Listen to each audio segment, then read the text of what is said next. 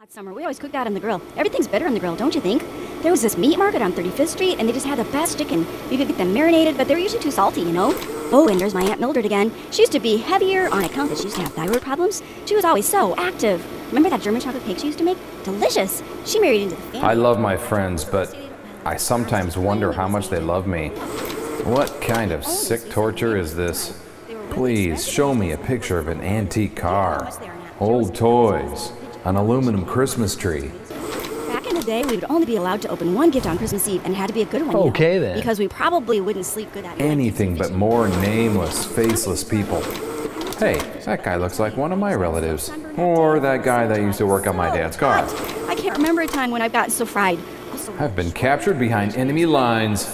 This has got to be against the Geneva Convention. I wonder if I can slip out of here. How does this relate to collecting?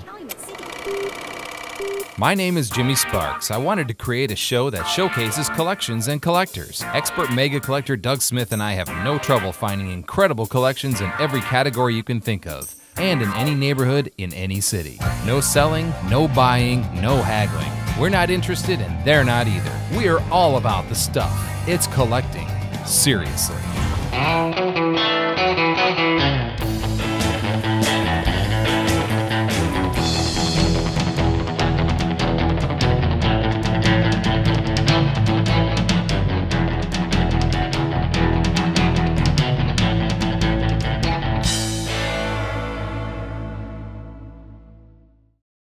You know, I never considered my family photos to be of interest to anyone else. Unless there's something on these really old slides that's funny, historical, quirky, or odd, they're really of little value to anyone else outside the family.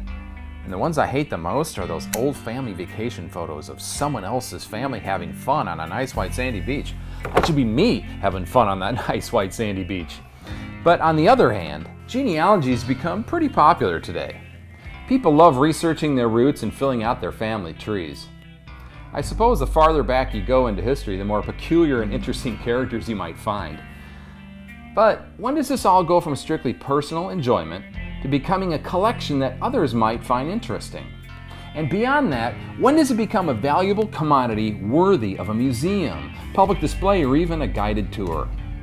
Well, today I sent Doug out to a farm to try to find answers to these questions. Kenny Bush, his roots on the farm and his organized collections are intertwined. So much so that he's turned their family story into something worthy of a museum. Throughout collecting seriously, you may see this logo. A fool. We think a good way to check out somebody's collection without feeling overwhelmed is to, in your own mind, categorize what it is you're actually seeing. Most collections may consist of bulk, the mass or size of it all. Fun items, the pieces that people are naturally drawn to. Unique items, the rare, limited, one-of-a-kinds, and usually the most valuable pieces. And the ace in the hole, which is anything the collector has pride owning. It can be the best, the first, the favorite, or even something they don't have yet. Not all collections have these traits, but following these 4 guidelines might help you not to get lost. A fool.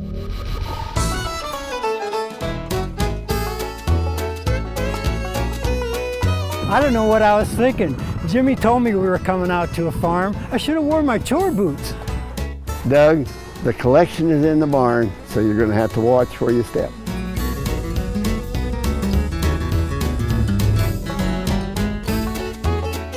Kenny, I tell you what, I've been in a barn or two in my life. None of them look like this. What do you call that? Is this a museum or what? It's a family farm museum. It was a barn, and I changed it into a museum for my collections. I had a few of these toys in the basement, and my wife told me if I brought one more thing in, one thing had to go out. Well, this building was just sitting empty, so that's what started the museum. This is a hog barn. It had been converted from a horse barn at one time to a cattle barn to a milk barn, and then the last thing is I feral pigs in here. Is there a particular area that you collect, or you said it was a family museum, so what is it exactly we're going to see? Well, it involves a lot of family, and one of the reasons that I started it was so that my grandchildren would know a little bit of the history of the Bushes. I'm really a 3rd generation farmer in the Bush family. My grandfather had a farm down the road away. My dad bought this farm in 1944, and he passed away in 1951. and I quit school and took over farming at that point. Here is a collection of all different literature that I've saved throughout the years, all on tractors, old cars, machinery, advertising. This is a P&O equipment list at probably about 1930, and it goes back to about 1900 and all the implements that they produced. The farming is pretty obvious, but what about the old cars? You have a special interest in old cars? When I was young, we used to have a lot of old cars, and we'd cut them down and we'd make hot rods out of them and put their motors in tractors. Some of your literature goes back to 1900. It's all basically about farming and things that interested you from your childhood then? Right, and automobiles and old implements. This is a history of Peerless Dairy. My uncle, him and his brother started Peerless Dairy in Rock Island right by the Centennial Bridge in the early 1900s. This is all the bottles and all the equipment and all the history. I have a whole book of the history of Peerless Dairy. They sold the business in the 1940s, and so this is all the different bottles and the way it started and the old delivery trucks and everything that I've duplicated. Some of these bottles are pretty valuable. Here's one that has Abraham Lincoln's image on the front, and I know a lot of the ones out of the war years were very valuable. This is one of my cases of old Rock Island machinery. My dad bought one in 1927. He drove it home from Rock Island on steel wheels, and it took him all day to get here from the factory. There's a picture of my dad plowing in 1929. You know, I never thought about that, but back in the 20s, if you bought a tractor, you just drove it home? Well, if it was close like this, you know, Rock Island was fortunate enough. It had several tractor factories. It had the Rock Island, and then it had International Harvester, and then later Case bought Rock Island, so there was Case. Well, you're taking me from case to case to case, and I think there's a story in every one of them. We could do a whole segment on just one of these cases. Everything has a little story. This is a tractor that I restored. It's a Hyder. Was that made here locally then in Rock Island? It was made locally. This is my belt buckle collection. Down here we have a collection of different toys that I have collected. Did you have a lot of toys on the farm when you were growing up? No. They're pretty rare, I would imagine. Probably didn't have time to play anyway, did you? Mostly working. We're mostly working. We had a few farm toys, but very few. This is my arrowhead collection. I kind of made it a hobby that if I was running the elevator all day, it gets awful boring looking at that row of corn going through your field. If you see a little white speck in the ground, a chance to get off the tractor and examine it, you know, is always a good break. If it was an arrowhead, I won, and it's part of this collection. If it was a bird poop, it's the bird one. Now, here's one of the bigger ones I found. I found it about 40 years ago on what used to be, I think, an Indian village on this farm. And this is one that I found just last fall, right in the same area. Well, I can't imagine the size of the Indian that it took to swing something like that. It's 9 3/4 pounds, and it was used by the Indians to break ice in the river. Okay. That's what the Historical Society told me. Do they have a camp nearby, or? I feel there's one area on this farm that was a camp, because I found 90% of them within a few thousand feet of that camp. I have found them other places, but not in the quantity that I found there. I went and had some of them dated, and they date back to 12,000 years before Christ, like that big one there. So this is actually you on the front cover of a John Deere catalog. Yeah. Looks like out of the 60s maybe. It was when they introduced the 4010 tractor. I was not really impressed with it at the time, but after using one day I went and bought 5 of them. Wow. Well, I assume they gave you the first one for free. Oh, yes.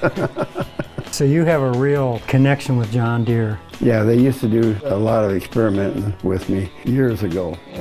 This is a little story of the Bush history. My grandfather Bush, he came over from Belgium in about 1900. He worked for the railroad until he got enough money to start farming. And my other grandfather, he's come over about 1903. He worked for a foundry until he had enough money to start farming. So they all were farmers. So this shows some of the history of their farming and their cars, and this is some of the old horse carriages, picking corn by hand. Then we go over to here, more or less, is when my dad got married, and there's the barn that he built in 1930, and it just sat there and deteriorated when we moved away, and the landlord never painted it. So when they tore it down, I took sections of it and put on my daughter's basement, paneled her basement, and all the paneling upstairs. And then I moved the cupolas from that building. And when the guy had started destroying it, I bought as much as I could off of me. Right there's a picture of this house we live in today.